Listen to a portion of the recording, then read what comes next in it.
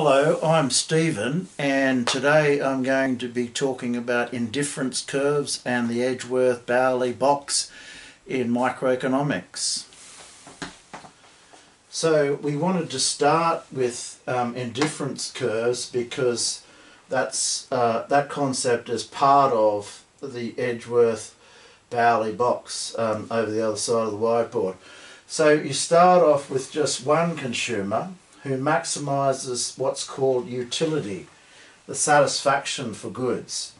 Now the utility function for two goods, and that's one of our assumptions, two goods, one representation is utility function equals utility of all the goods that are available to that consumer.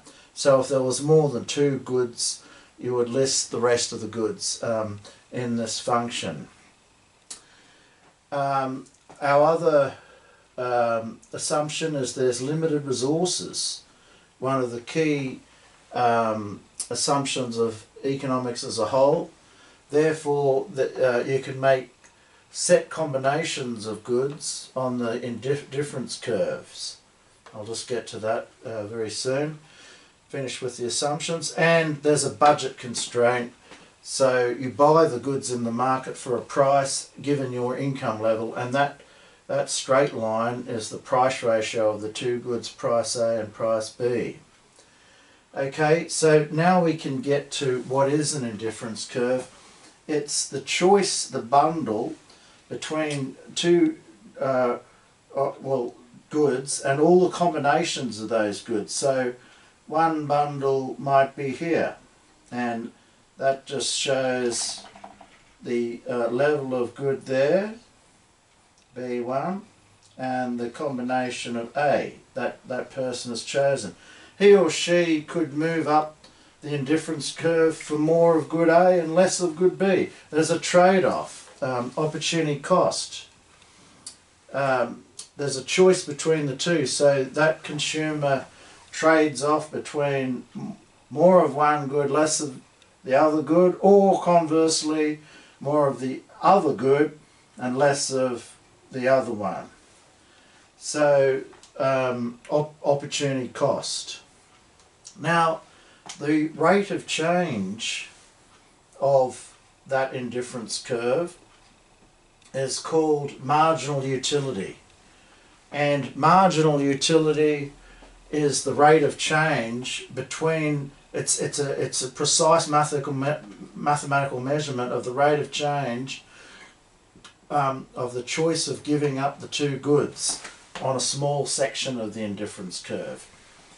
It's also precisely the first derivative of the utility function. If you can find the first derivative of the utility function, that's the rate of change of the utility function, which is marginal utility.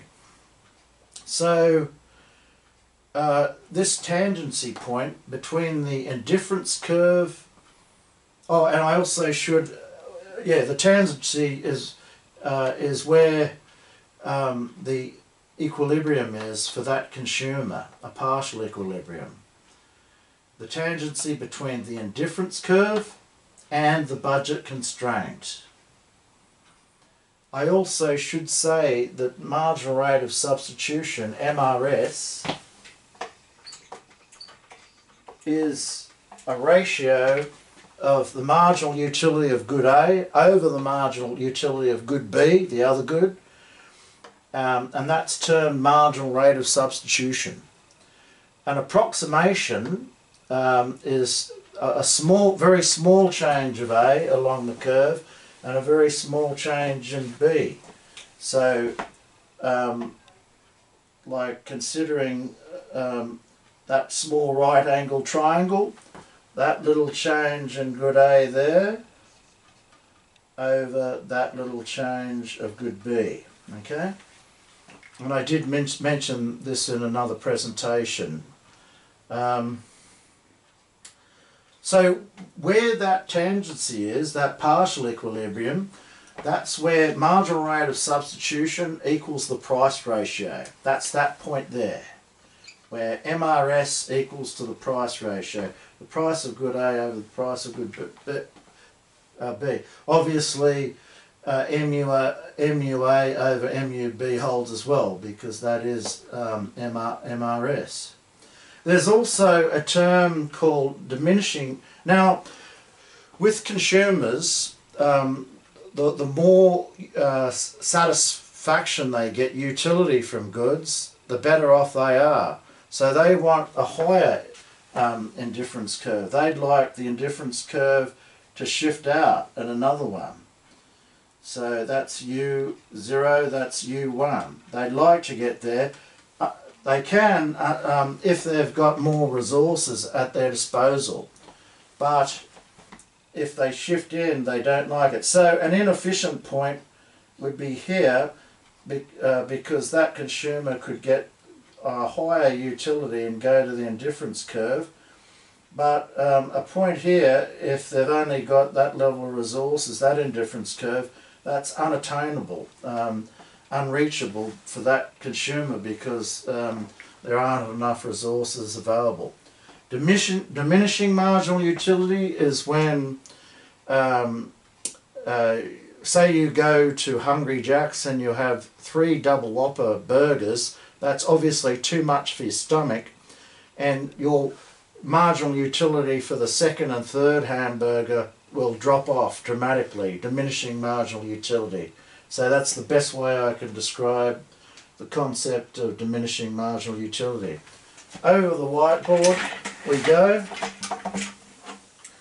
and I'll just double check that I've got the camcorder in the right spot. That's okay. So now we're going to introduce in welfare economics the concept of the Edgeworth Bowley box. Now we're incorporating 2 consumers, and they can trade with each other, Jack and Jill. So the Edgeworth Bowley box was put forward by a Cambridge University in the UK, Francis Edgeworth, and he met and worked a bit with Arthur Bowley, who was also at Cambridge. He put that forward back in 1881. Bowley, an economist and a statistician, worked on it with additional concepts in 1906. And so, yeah, 2 consumers, Jack and Jill, agents who can trade with each other. So as long as both gain from the trade. That's why people trade, they want to gain. That's why countries trade, they want to gain according to comparative advantage. Gain from the trade. Again, still we're stuck with limited resources and opportunity cost between the 2 goods. So with Jack, that's his choice of good A and his choice of good B. But with Jill, her choice of good A is along here, and good B is along there. So good A is opposite. Good A are opposites in the box, and so is good B. So don't mix that around. The origin point O is that point there where both consumers start from, and then they choose their bundle of good. Now, these are Jack's utility curves, U1, U2 and U3. U3 is the highest he can go. Similarly, Jill's utility functions are U1, U2 and U3. U3 is also the highest she can go, but they're facing different ways. Okay, that's Jack's final indifference curve, that's Jill's final indifference curve. They cross each other at 2 points X and Y. So what happens now is if they're at as far as they can go with the indifference curves out to get the best combination of good A and B, given their resources, now they're in a position to trade. They might want to agree on a trade between each other from X to Y, and as long as both gain, that's termed a pareto improvement. if they go from X to Y and both agents gain from the trade, a Pareto improvement. And then after the trade, they finish up at Y, okay? So that's after the trade, that's the initial endowment, that's the point after the trade, Y, from X to Y. Initial endowment to after the trade. Again, say Jack's indifference curve was U2, if his choice of goods was here, that would be inefficient. He could move to there, and again, that point would be unattainable if we were only considering U2, indifference curve. Now, we've got to get to general equilibrium, which is equilibrium for two agents in this simple closed economy.